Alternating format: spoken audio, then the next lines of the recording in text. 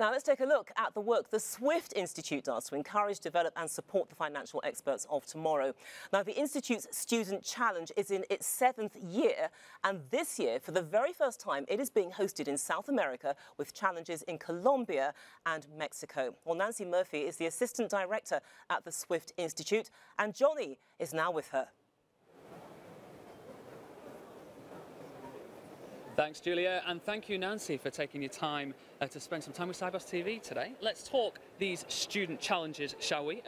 Why do you conduct them, first and foremost?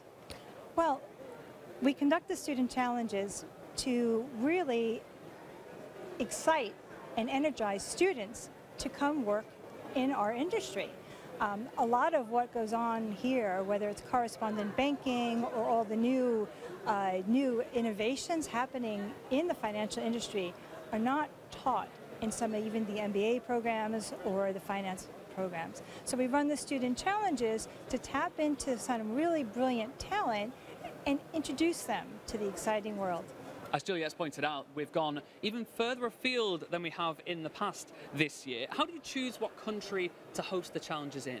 Well, initially, we started by always hosting the Student Challenge in the same country that Sibos is held. This was really a great way to reach into the local community, and we'd also bring the students here to experience all the Sibos. Well, when the pandemic hit, we all went digital. Well, we took that opportunity to reach into countries that we normally wouldn't get to. So last year, for instance, it was in India, and this year we went to Latin America. So we've hosted 2 challenges, one in Colombia and the other in Mexico. So as we hear, it's difficult enough to choose where the challenges are going to take place, but it must be even more difficult to choose what topics to cover as well. There are so many different themes being covered at this year's Sibos. How did you guys come to choose the topics you have for the challenge? Well, and actually, it's not only so many themes to choose from, but every country has a really kind of slightly different makeup of their banking system, right? And they face different issues. So once we choose the country and where we're going to host the Student Challenge, the Swift's business development team reaches into their community and works with the local payment associations to determine what challenge they want. Now, so for instance, this year we're running one in Colombia, so Asa Bancaria came up with their challenge to figure out how can banks embed into e-commerce apps. Whereas in Mexico, the Bankers Association of Mexico, they wanted to look at how can banks improve financial inclusion by using technology to improve remittances inflows. So 2 different challenges because they're 2 different countries. Now I have been blown away in the past by the level of competency of some of the students that have victored in the challenges in years gone by. How do you guys choose what level of student can take part in something like this? Well, it's open to any student, really, that's involved in a secondary education. So once they're past the 12th or the 13th grade, we don't limit it to graduate students because, quite honestly, quite a lot of the startups, whether you look at Facebook, he was 18, 19. So we don't look at then, they have to have finished a high school education and be enrolled full-time in an institute of higher education. Okay, so let's talk about how you guys select the semi-finalists then. What are you looking for? We're looking for their understanding of the problem, the really understanding of what the challenge is and what the environment in that country is. So we actually have a call with every submitter. So it's usually myself, someone from the Banking Association, someone from Swift, and we talk to every team and really see if they understand what the problem is. And then also talk about their solution and whether it's a viable solution. And then we shortlist them to come to Sibos.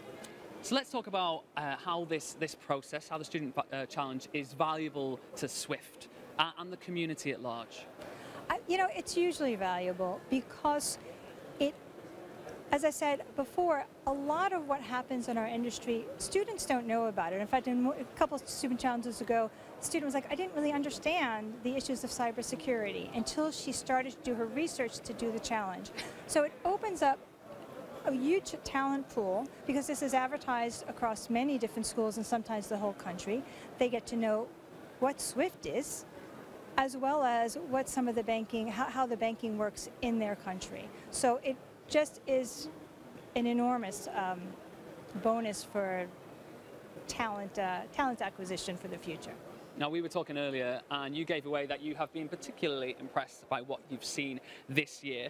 But for the camera, tell us what you think of this year's teams. What are you expecting from them? And perhaps any words of encouragement you could give them. Well, you know, every year I'm blown away by the solutions that students, young students, come up with.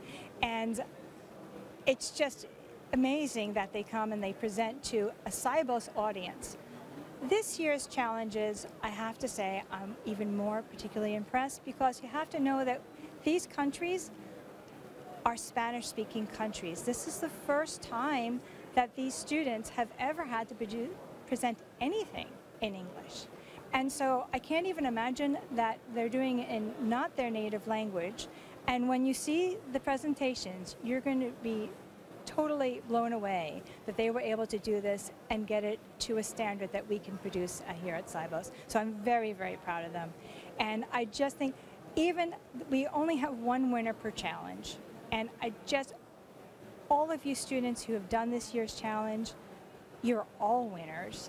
And this is such an incredible, you know, really to look at them and say they can go anywhere with the skills and the confidence that they showed in doing their presentations for Sibos.